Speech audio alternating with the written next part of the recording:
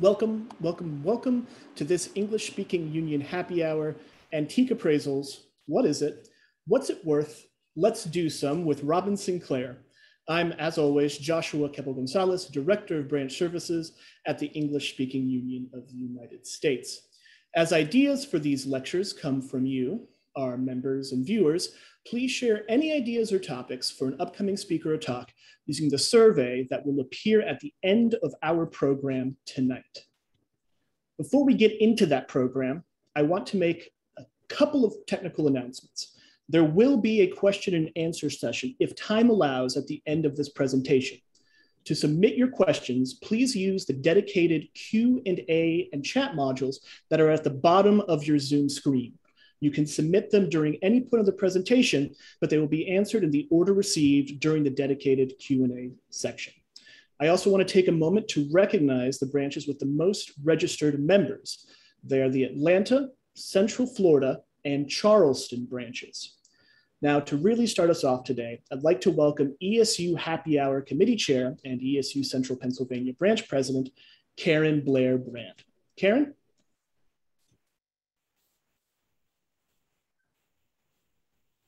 Okay, I should be unmuted. Welcome, everybody. Good afternoon. I would like to thank Josh for all his help with our ESU events over this last year and plus. And it's a pleasure here having the afternoon, lovely day, a spring day here, or fall day here in central Pennsylvania. Yes, and please do submit your speakers because we're looking for new ones for next year. And we'd love to showcase folks from your branch as well as a speaker. This afternoon, I have the pleasure of introducing Dr. Susan Robin Sinclair, who has been on the National Board of the English-Speaking Union for 2 terms. She will now be rotating off this fall from the board. Robin worked on the strategic plan, which clarified our mission, connecting people through language, and set goals for our national organization. She has been active in ESU for many years. A note about the Nashville branch Robin wanted me to share with you. The Nashville branch planned their fall wrench speaker dinner just as COVID began, which, you know, we couldn't get together. So they had to cancel that dinner.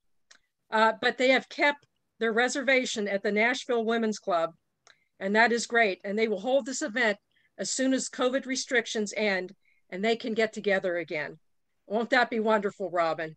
Now, without further ado, please let me turn the program over to Robin for you to learn all about antique appraisals. Thank you so much. Sit back, relax. Take it away, Robin. Okay, that's great. Let's start with the drink, since this is supposed to be a happy hour. As a Scot, I proposed it be a wee dram. And this is a wee dram glass, silver glass. And I have already poured myself a glass, but I thought a wee dram, but I thought I would show you the two poles. Lefroy, 10 years old. This is a mighty Isla. Most people compare it to drinking a campfire. I happen to love it. This is Lagavulin, 11 years, which kind of is is a small, very small campfire with just a hint of campfire. And then the Macallan, which you've all probably seen, which is a little bit sweeter single malt.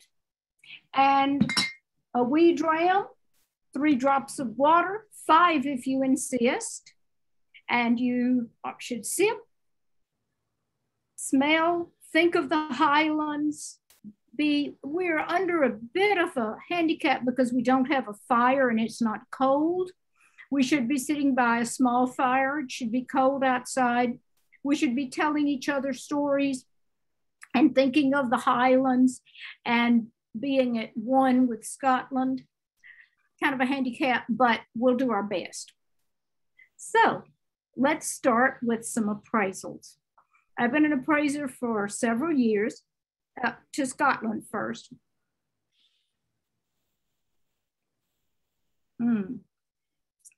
And let's start with what appraisal is. An appraisal, what you are getting in this session is not exactly an appraisal. A true appraisal is a written report which is signed and dated by the appraiser. In other words, you put your neck on the line, and it should detail the object. It should tell what the object is. It should give you a description. It should give you a value. It should give you a type of value. And all of those are things that make a real appraisal. What I am giving you right now is a verbal opinion. That's a little different. It is a different quality. And I do have another caveat, which is I'm working from photographs. So sometimes I'll have to say, I'm not sure about this because I just couldn't tell from the photograph. And I'm not handling the objects. So let's start with our first appraisal, and I'm going to try to get to all of them. I will refer to notes. I know what the stuff is, but occasionally I need to remind myself what a particular date or something is. So I'm going to be looking at my notes occasionally here. What we have here is a Polaroid Model 1-step camera. Now, these cameras came out in 1977, and the original 1-step had a stripe on it to indicate that it could do color. Edward Land was the founder of Polaroid, and his great goal was to allow everyone to have instant photography. This was his goal, and this was very, very popular. Now, this particular camera dates to about 1983. It's a perfect example. This is very useful. It's a perfect example of a collector's piece that should perform a function. It is worth more if it performs a function, okay? In this case, you have to have film for this particular camera. That film is available. You have to kind of special order it. You can get it on the internet. However, if we flip through, Josh, could you move yeah, here's another view of the camera. Okay, now the next picture will show you our question. This camera, the next one, has a UK, that's a UK plug. And so therefore it can only be used with an adapter unless you're in the UK. So the value is cut somewhere because it's somewhat in the United States because most people don't have an adapter. An adapter would be an additional cost. And that's just an issue in value. So in working condition, I would estimate this camera to be worth about $60. If it is not working, it's worth about $20. And that is a display piece for display only. And that's the way I would typically sell it in the United States because of the UK plug. Okay, our second item is a Remington razor. Maybe familiar to some of us. What we have here is an electric razor in absolutely mint condition in its original travel case. It dates about 1967. And the selectronic part of this, it's called a selectro. What it meant was that for the first time, you could have an electric razor that you could actually adjust. So the amount of connection you had with the blade, the moving blades, could be greater or lesser. And that was a real innovation. It was a new thing. Previously, electric razors had only one choice. So this razor probably was a Christmas gift and was never used. It's a great example of mint condition. These tend to sell for $20 to $30 in perfect condition with the cord. And as you can see, this was probably never used, or if used very, very lightly. So I'd say $20 to $30, maybe $40, if it has the cord and the box and everything. Okay, I'm moving a little bit rapidly because I want to try to cover all of our submissions, and we have some wonderful ones.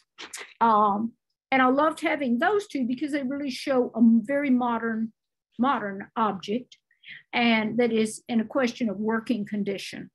And that applies to every sort of machine thing that needs to work to some degree. Okay, what we have here, this, I am absolutely in love with this piece because I love Victorian furniture. You can probably see from the back of my study that I happen to like Victorian things and English things. This wonderful piece, it's a true classic of Victorian furniture. It is absolutely period. It would have belonged to a well-to-do family in the 1850s, and it's generally called Renaissance Revival. So we usually call this type piece. So it's 1850s, could have been made in the 60s. In the South, this was from New York. This was in a home in New York. In the South, nothing was made between 1860 and 1865. Nothing was made. In the North, however, this could have been made in 1862. The market, however, at the moment, and we have to talk about this when we talk about appraisals, we have to talk about market value. And the market does not reward Victorian furniture right now. But look at this beautiful, beautiful cartouche. Look at the broken arch, the top, these beautiful concave lines. Those are very hard to make. Look at that beautiful piece of white marble, pristine, wonderful condition. Look at these cutouts around the edges, the shaped shelf. This is just a lovely piece.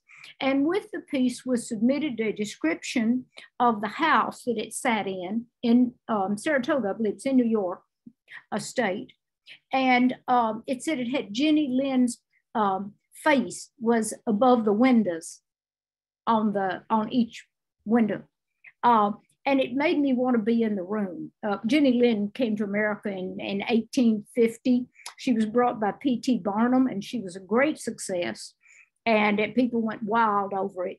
And I would suggest that this is a wonderful example of, please write down all of that description of the house, the room this beautiful piece was in, give the name, give the address, give the line of descent, and put it with the piece. Put it with the piece. Put it in that beautiful drawer that I'm going to show you in just a second. This one.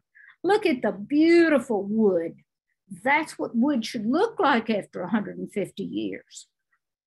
It's not faked. It's not been monkeyed with. It's great. But all that history will be lost. You can write it all down. You can put it in one of your files, but it isn't with the piece.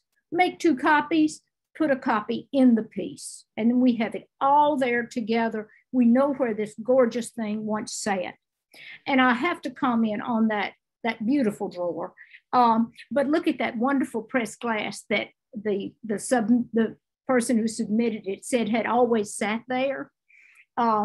This is American pattern glass, lion pattern. It was my father's favorite pattern. And lion is period for this piece. Maybe it's a little bit later. We usually date lion about 1870.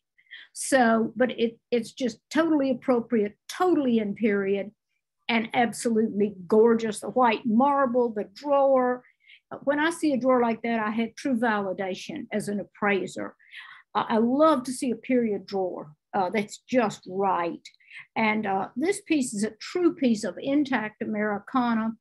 I would value this piece to sell for about $500 at auction, though I believe that its quality, it should sell for about 4 times that.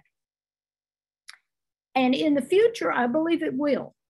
The marketplace at the moment simply does not reward Victorian like it should, but you cannot buy this quality today. It is not being made.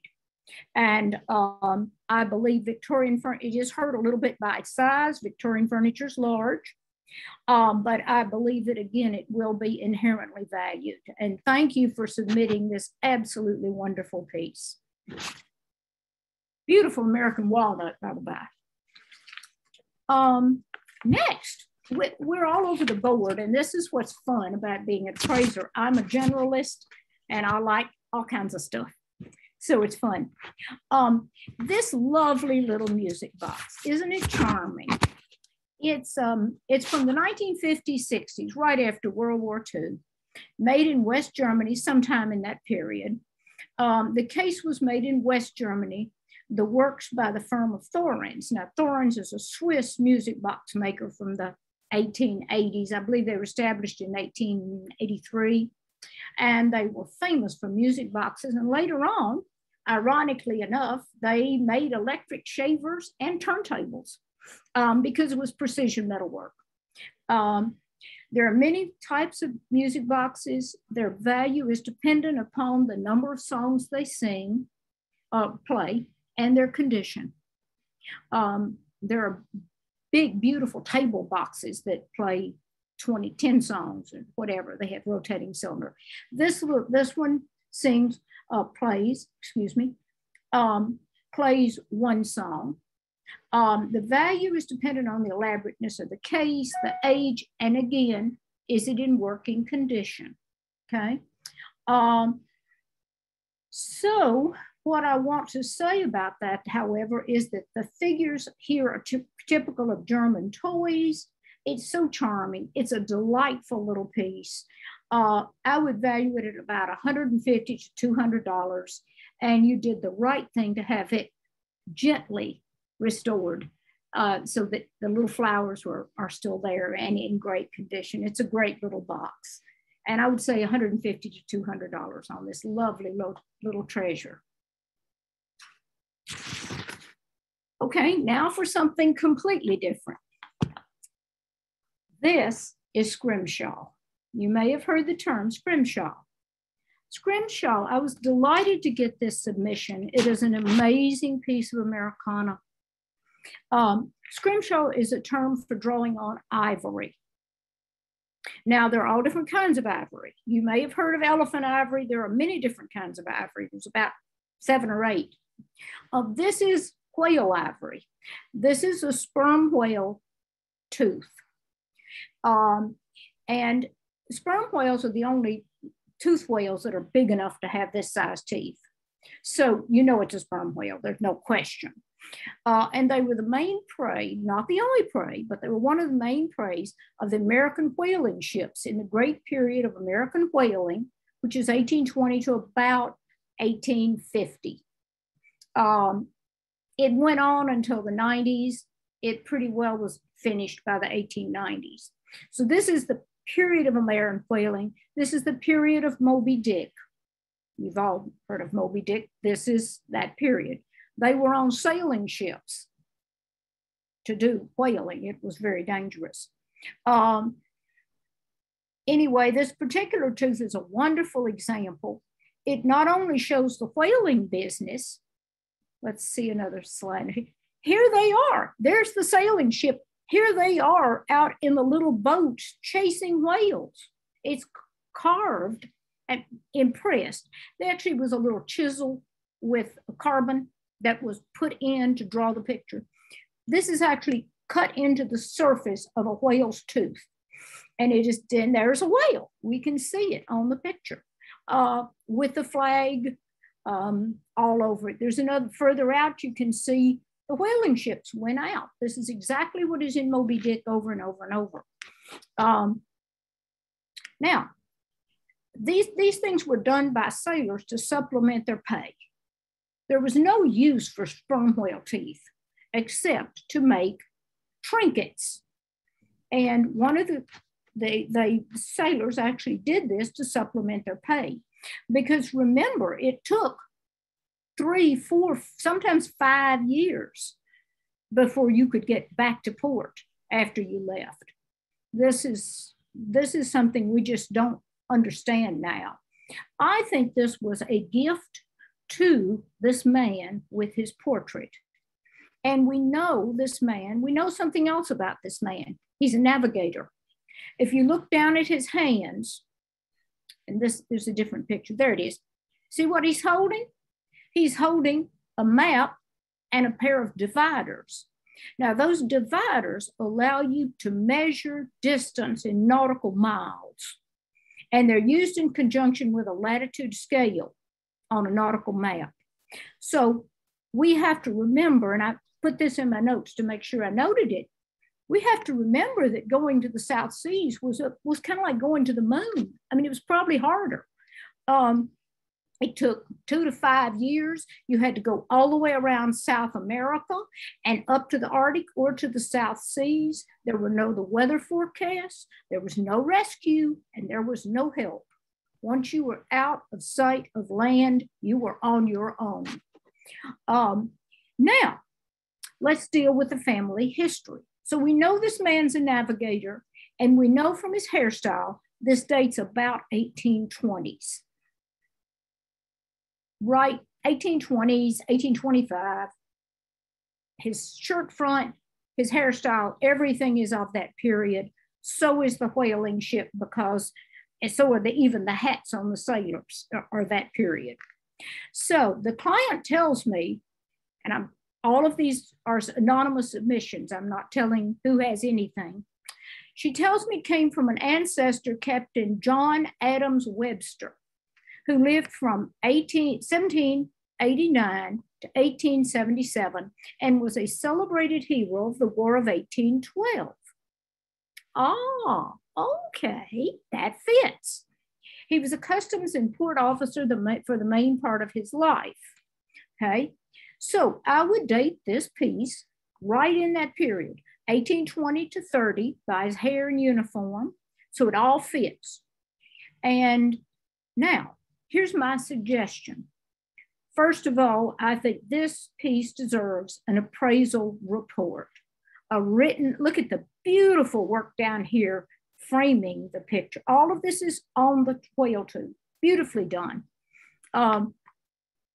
I would strongly suggest an appraisal report in full, detailing the piece, telling the values, signing off on it, authenticating all of this.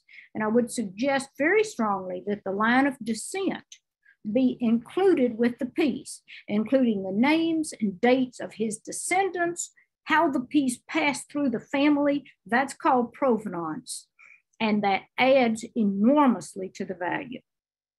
Now, I am going to give a value based on the idea that this piece has those things that we can supply, and it shouldn't be terribly difficult, that we can supply who his descendant was, to whom the tooth passed, his next descendant, and so forth. So we can establish a line of provenance for this piece. I don't think there's any question about the authenticity, but an appraisal report is what is needed here with a piece of this quality.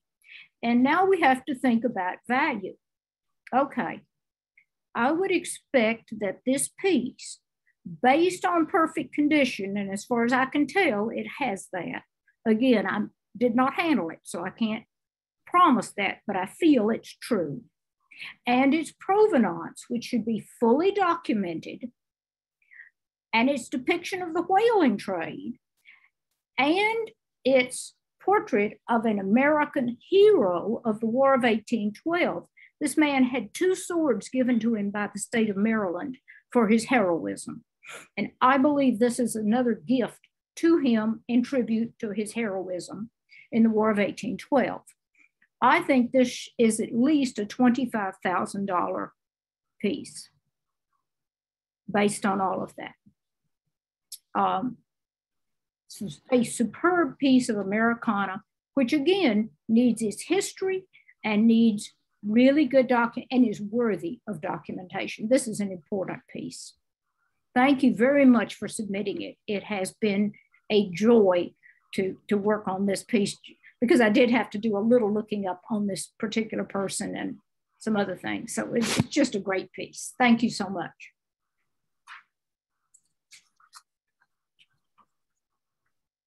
Now we have another interesting submission.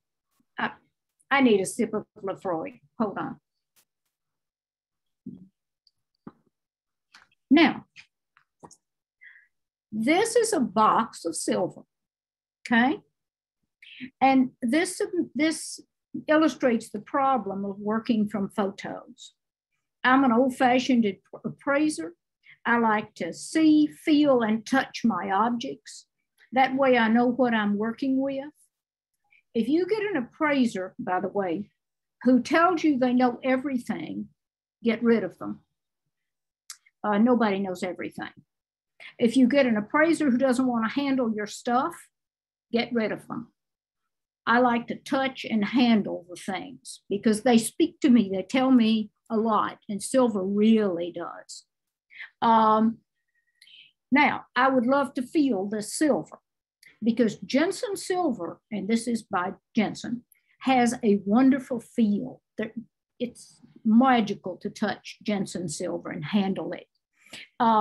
Sterling silver has a feel. I can tell sterling silver in the dark with a blindfold on almost. There's just a feel to it. I know what it is by my fingers. So I would like to check this entire box to see that it all matches, that it's all in good condition, and I haven't. So I have to give some conditional comments on this piece. All of my comments are based on the idea. These are various serving pieces. All my comments here are based on the idea that all these pieces of flatware are sterling silver. That is 925 sterling standard, which is the same thing as sterling. That means out of 1,000 parts of metal, 925 are silver. And the other 75 are usually copper, almost all copper. Occasionally there's something else in there. And the reason that is done is not to cheat the customer. You put that copper in there to harden it, to make it more stronger. It's just the facts. This is Acorn pattern by Jensen, George Jensen. It is the most popular Jensen pattern.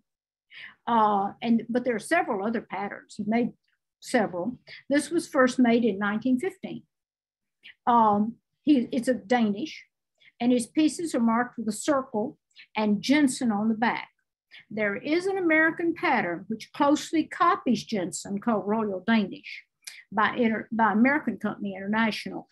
I looked very carefully as much as I could, and I believe this is all Jensen. There might be a piece of international Royal Danish in there, but I don't think so. I believe it's all Jensen.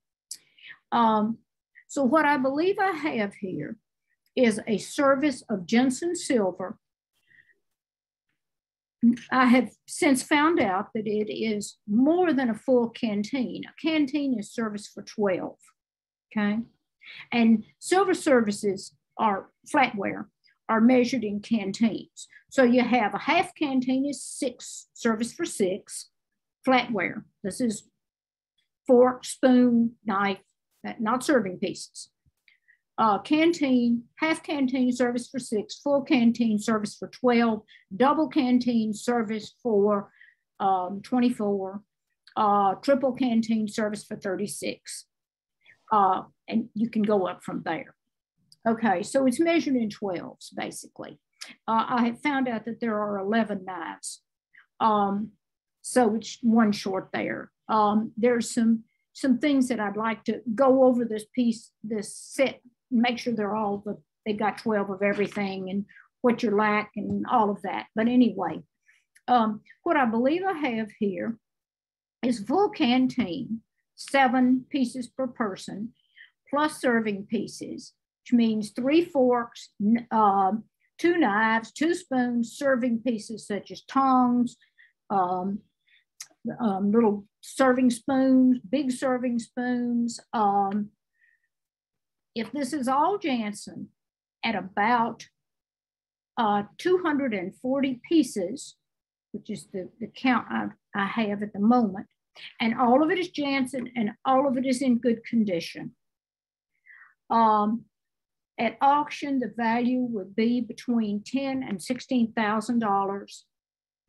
And depending on the number of serving pieces, how large they are and how important they are, the retail value is between $24,000 and $34,000.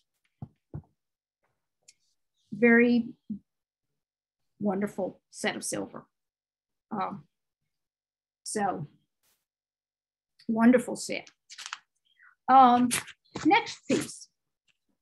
And I don't know, are we doing okay on time? I've not been looking at time at all. I'm very bad about time. Anyway, okay. Doing well on time, Robin. I'm sorry? Doing well on time. Okay, great. Josh keeps me in order. He's great. And we really do owe a lot to Josh. Josh does a wonderful, wonderful job, and he's so thorough. I really appreciate his work and puts up with those of us who are not very technically savvy. Now, what we have here is a piece of Americana, another wonderful piece of Americana. It dates 1858. It's a Currier and Ives print. Now, Currier and Ives prints are what we call stone lithographs. They were then hand colored. So they were made in black and white print with a stone, literally a stone. They were carved onto a stone. Then that production was then hand colored and sold. And they did them by the thousands. They were different sizes. They had different themes. They were in every home in the 19th century in America. And they just were. If you had any wealth at all, these were not in the homes of they were in the White House. They were in wealthy families. They were also in families that were middle class or not even quite middle class. They were very, very popular. Of course, the bigger, the more elaborate, the series, all of these things added expense. But Currier and Ives were very populous. They sold a lot, and there were thousands. They came out in series after series. They did stages of life. They did American scenes. They did American seasons. They did figures from American history.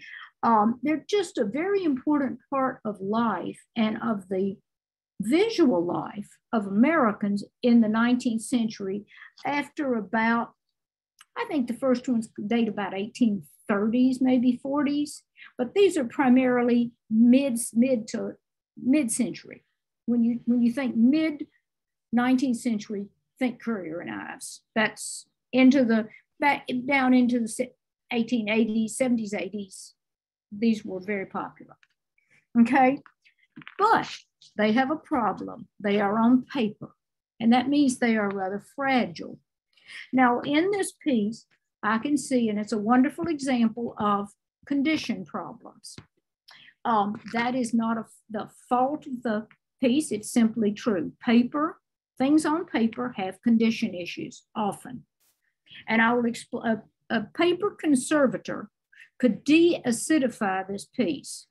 You see down at the bottom, if you look at the very bottom of that frame, you see that brown, that brown line, that brown stuff?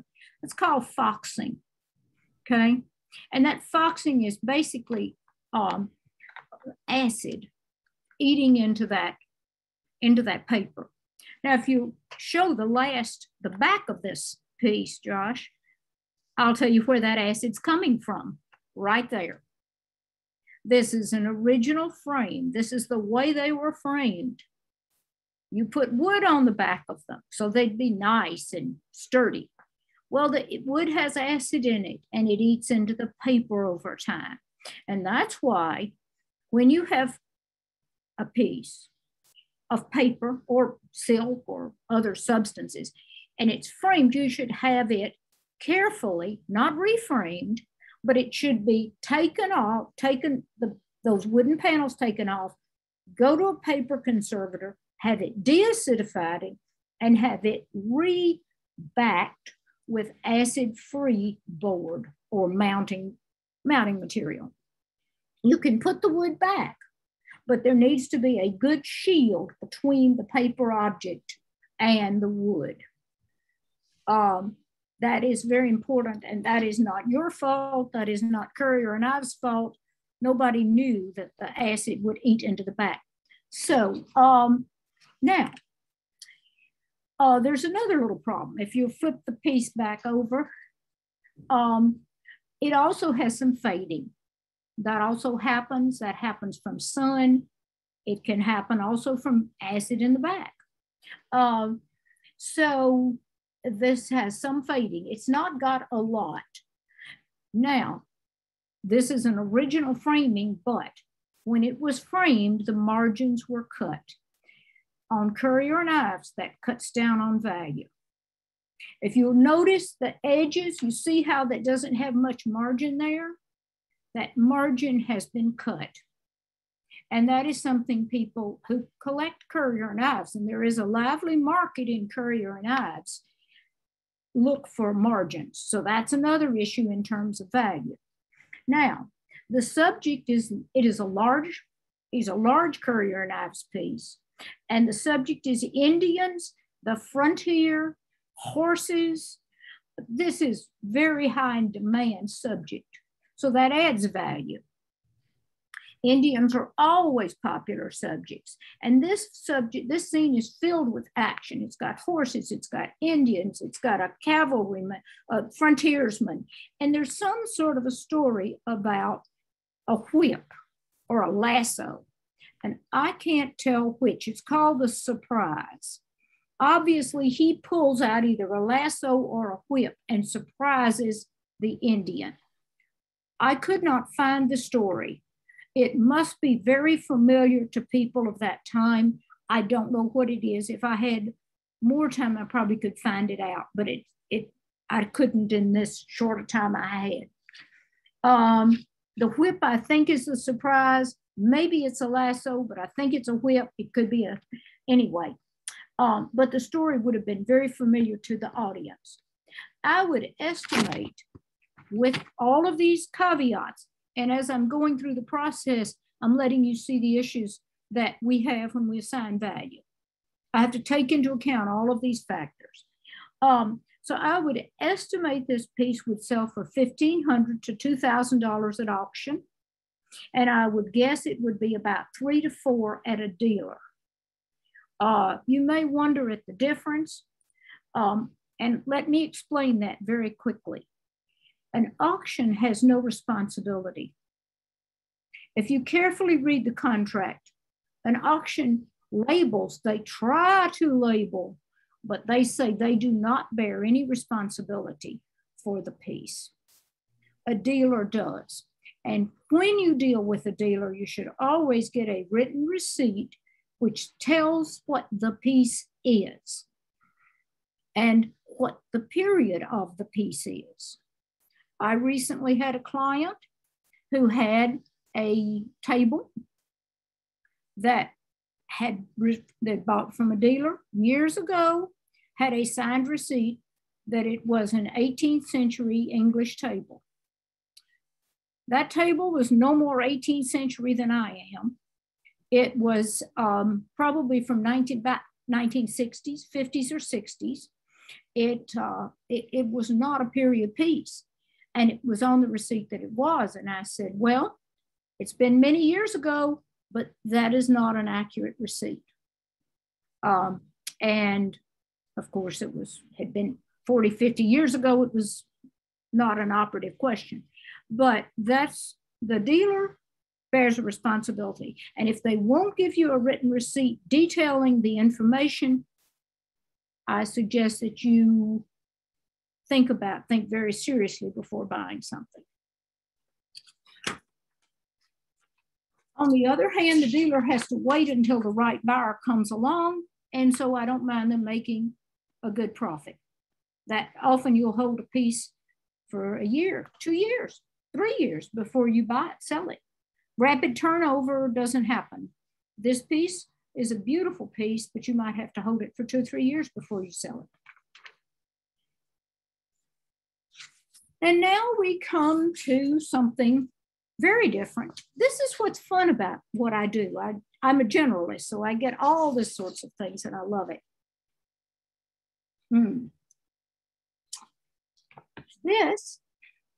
What we have here is a pair of very large, very attractive, obviously Oriental vases. They appear to be Japanese. And let's see the slide of the other one as well, so we get a size. Okay. We see the samurai warrior. We see the geishas, or the ladies, Japanese ladies. We see this. Okay. So they appear to be Japanese, and they are in the style of the mid-19th century. Now that period is called the Meiji period, and it dates from 1868 to 1912. It's almost exactly synonymous with the Victorian period. And it is very similar to the Victorian period. That period is, it corresponds in time, but also in aesthetic. Meiji items, they're over the top.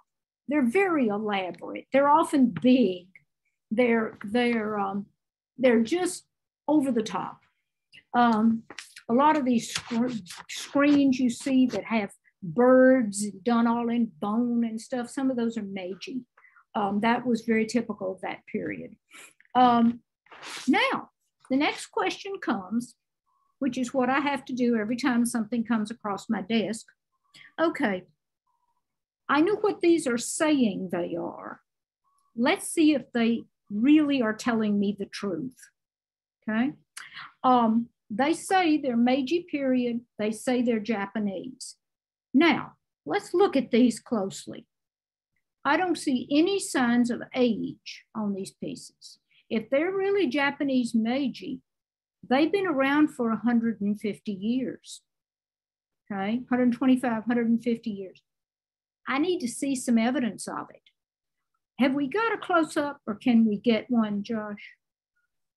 Do you see any signs of wear on this piece? Okay, let's look at those handles up at the top.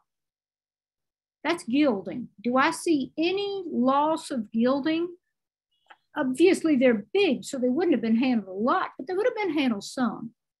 I don't see anything. Okay, that's starting to give me some questions. Look at those figures. Those are supposed to be food dogs. but it's kind of hard to tell what they are. They're kind of lumpy looking. Not only do they not have any wear on them, but they're kind of hard to determine. Food dogs, you usually can really see the eyes, the bulging eyes, the teeth. These look, they just look like they're on steroids. I'm not feeling happy about that. Now let's look at that gilding. Let's look at the way this mirage is done. Now, mirage is a Japanese technique. It means piling up, and you did it by putting more. You fired it, then you would put this extra clay slip on top of the piece. You see all these little dots? That's mirage work, okay? And they were done by hand. They were raised, and it added enormously to the value of a piece of porcelain because it all had to be done by hand. It was expensive to do, it required a lot of work. These look kind of mechanical. That doesn't look like it. Look, and then look at the bands, how the painting kind of comes, it's not really inside those lines. The mariage looks a little mechanical. Now let's go down and look at the faces. Let's look at the faces. Faces are wonderful for telling me things. Look at how the horse is just kind of standing there. In a Japanese vase of this period, the horse would have had his head turned to the side. The samurai would be moving back in some way. He might not be walking, but he'd have movement. The ladies would be more frontal. There's a lot of, this is stiff. It's very stiff and copybook feeling. So they don't feel Japanese. And there's a difference between the Chinese aesthetic and the Japanese aesthetic. The Japanese aesthetic is often asymmetrical. It's often characterized by movement. I don't mean that this is broad brush now. So I don't feel these figures. I feel they're stiff. And they don't seem to me to be living and moving much. And they should be. If they are Japanese of the Meiji period, they should be. Okay. Now, having said all that, I have to remember I'm working from photographs. I've not handled these pieces, okay? And that's true of everything I've done in this hour. If I were doing an appraisal, a report, I would put in that report as a limiting condition that I had not handled these pieces in person, which I don't like to do, but sometimes you have to do it. But based on the photographs, I have a conclusion, okay? Haven't handled the pieces, I'm saying that right up front. I do not believe these are Japanese, and I do not believe they are Meiji period. I believe they are well done, modern Chinese copies of Japanese vases. And I think they were probably done in the last 10 to 20 years. I have seen some of these that were done in Chinese famille rose, which is the export porcelain you've seen with roses on it. I've seen those done. I saw a big dish a couple of years ago, and it had some expert's food, but I kept looking at it and applying these same things. What is the quality of the work? Does it feel stiff? Does it feel mechanical? Does it feel like it was done from a copybook? Do I see any spontaneity in it? And those fooled some experts, but I have to conclude that I think these are Chinese copies. They have decorative value. They're very attractive. So I would value these as a pair at $300 to $400 for their decorative value. They're very large and beautiful, and a lot of people would like to have them. And that's what I would put as a value, $300 to $400, maybe. Yeah, that's about right. 3 to 4. Now, this is our last one, and I'm glad because it's a terrible death to be talked to death, and I'm sure you all have got some questions. Let's look at this desk. Now, I'm going to conduct the same inquiry that I just did on the vases. I'm going to interrogate this desk. The first thing that this desk tells me is it is a slant front desk with sort of Louis the 16th legs, 15th legs. It's got extensive marquetry. Now, marquetry is not painted. Marquetry is actually inlaid wood. It's patterns in decoration inlaid into the wood, usually, almost always, with a lighter colored wood. Often that wood is box or yew. Sometimes it's painted, sometimes it's been dyed. And that is very common. And this style is very common in Italy. It was done in Italy a lot. It's still being done in Italy. So when I look at this desk, let me take a sip of water. I see an Italian desk with extensive marquetry. Absolutely correct. It has a slant front with drawers. Now, my next question is, okay, I've got a nice, attractive piece of furniture. Okay, what period is it? Well, it's in the style of 1550. That's the style. Maybe a little later, but that's when this sort of thing started really being done a lot. Okay, now is this piece of 1550? No, absolutely not. It is not. Why do I know it's not? Well, once again, look for signs of age. Do I see a lot of signs of age? If this desk has been open and closed since 1550, let's give it another 100 years. Let's say since 1650, okay? If it's been open and closed since 1650, would it look like that? No, it would not. Would those hinges look like that? Would those cuts around the top? And I'm gesturing, of course you can't see it, but I'm tracing the shape of where the front fell, where the fall front. I'm tracing that square line. It's too straight, it's too clean. That hadn't been used since 1650. Let's give it another 100 years, 1750. No. So now the question is, what is that age? Okay, well, then let's look at the sides of the drawers. We're seeing the marquetry. We know that took a lot of doing. Let's look at the side of the drawer. Josh, I've got a shot in there of the drawer. There we go. Look at the side. This is why appraisers love to look under and inside of things. We find all kinds of stuff. That's an oak side drawer. That means this was a pretty well-made piece.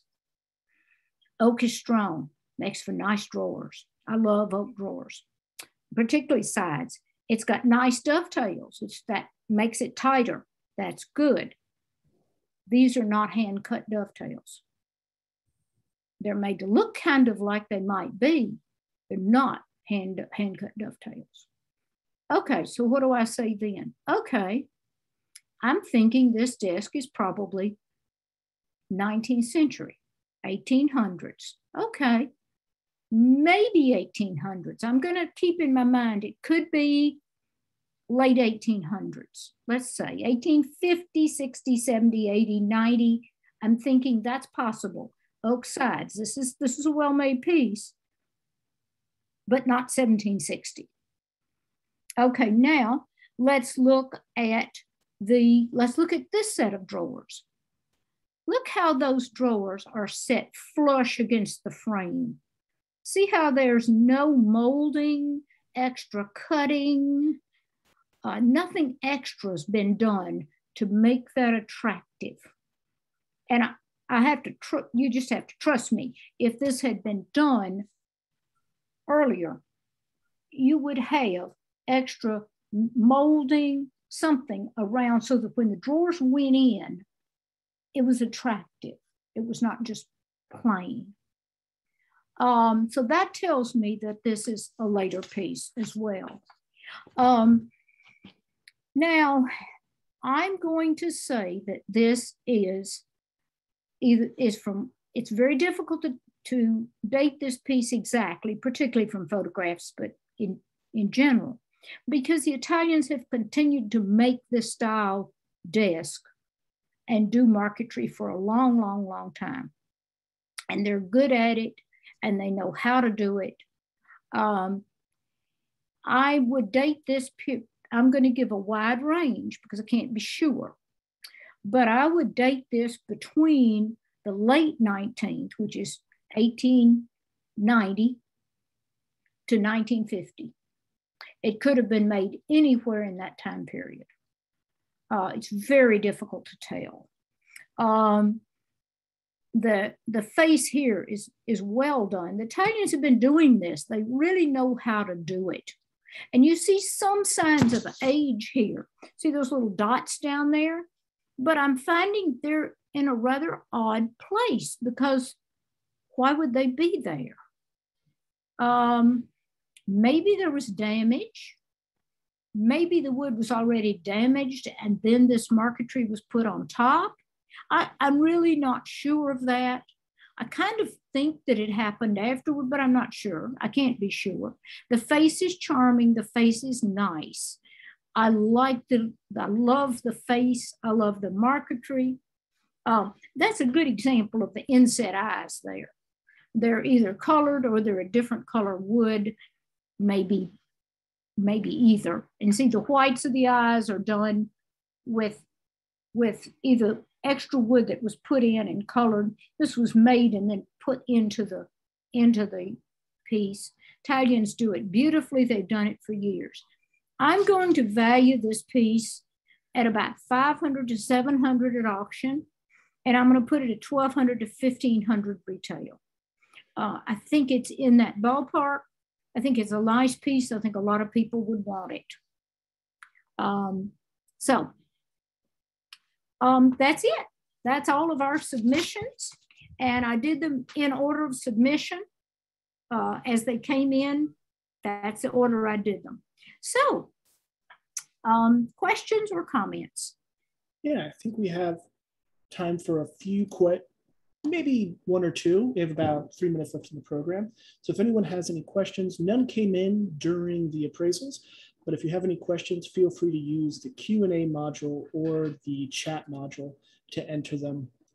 We'll be looking out for any questions here. Also, Robin, I do want to thank you because it's one of these things where, I never expect objects to provide such a window into history, into the past that they do, but it's fascinating hearing about all these different objects and the really kind of unique kind of experiences the objects had and what they tell us about history. So thank you. I thought that was fascinating. Excuse me, I'm muted. Mark Twain said it's a terrible death to be talked to death, but I wanted to make sure that I covered the material and gave as much information as I could. I see someone asks, how can you find a reputable appraiser? You can look at a list of appraisers. You can contact me and I can look to see who's in your area, which I'd be glad to do. Let me tell you, I'm going to tell you a tiny story. A few years ago, I had a lady tell me, I was saying something about, now these are antiques, and she said, I know all about antiques. And I said, how wonderful for you, because nobody knows everything. And I always say, you don't want the best cataract man in Nashville setting your hip, okay? So the person who says they know everything, number one, they're wrong. And number two, you want, for a particular object, I had a client the other day who had a baseball card collection. And I just told them up front, I said, you don't want me to appraise baseball cards. I barely know how many bases there are. And I sure don't know who played with Mickey Mantle. So, and that's a huge deal in baseball cards. So we need to find you someone else to do that. And that's perfectly fine. don't call me for baseball cards. But if you will send me a message and let me know your area, and then I will tell you, I'll look at the list and see if there's anyone I know up there that I feel is really competent to do the job. But you don't want someone who comes in and tells you they know everything, and you don't want someone who is not willing to sign on the dotted line and put their neck on the line to a value. I had another client a few years ago, and I'll hush after this one, but it's one of my favorite stories. They had paid for an appraisal, and it was for an object that was not in my field particularly, and they had had it done. And I said, this is not an appraisal. This is an offer to buy, and that's different. A good appraiser, absolutely 100%, should not make an offer to buy. It is a conflict of interest. And that is if you do that, it is a totally separate transaction and must be separate from the appraisal process. It is, if you think of an appraiser as being like a doctor or a lawyer, we have a fiduciary duty. And that fiduciary duty is very important. And we are not, absolutely not, to be buying and appraising at the same time. That is totally, completely wrong. Right? We do have a few more questions. Sure. So I think this is a great one from Elizabeth Freund, who asks, what are the best questions to ask when shopping for antiques? Ah, okay. What a wonderful question. I love it. And you may have to shut me up on this one. The first question you need to ask is, what do you think this is? The second question you need to ask is, what are the problems with this piece? The third question you need to ask is, how was this made? I'll show you a piece right here that I've been drinking my wee dram from. This is a handmade piece of silver. I saw the man work on it. He hand cut these pieces in here. That's a very old way to work silver. It will not leak. It's made in one piece. There is no seam at the bottom. The seam is here. That is how it was made. I know how it was made. A good antique dealer should be able to tell you how it was made. And they should be able to give you some information about it. And then you should go back and check that information. And when you purchase it, you should ask that question and have it on the receipt. Period. What it is. Has it been repaired? Has it been restored? How much? To what degree? What are the problems? That should all be on there. And if they won't do it, they either don't know or they're not telling you. All right. Well, thank you, Robin. Again, I think that'll conclude the Q&A portion. It's about 3 minutes over the allotted time. So thank you again. I'm now going to bring in Karen Karpovich, Executive Director of the English Speaking Union. Karen? Hi, Robin. As usual, being with you is always a joy, and it's always an education. And I just want to say to our audience, if you're not a member, you see who our members are. And being part of the ESU allows you to be part of all of this. And we hope that you consider membership today. Again, at the end of the form. I also want to mention the annual conference and the AGM, which I know we mentioned at the top of the hour, or the after the hour, October the 15th, 16th, and 17th. It's going to be virtual this year, and we will be celebrating our leaders, past and present. So we'll have Paul Beresford Hill, we'll have leaders from the English Speaking Union of the Commonwealth, all speaking about the English Speaking Union and their leadership style and their commitment to the mission of Evelyn Wrench. So please join us on October the 15th for our annual meeting and our conference. Have a lovely evening, and thank you again, everyone.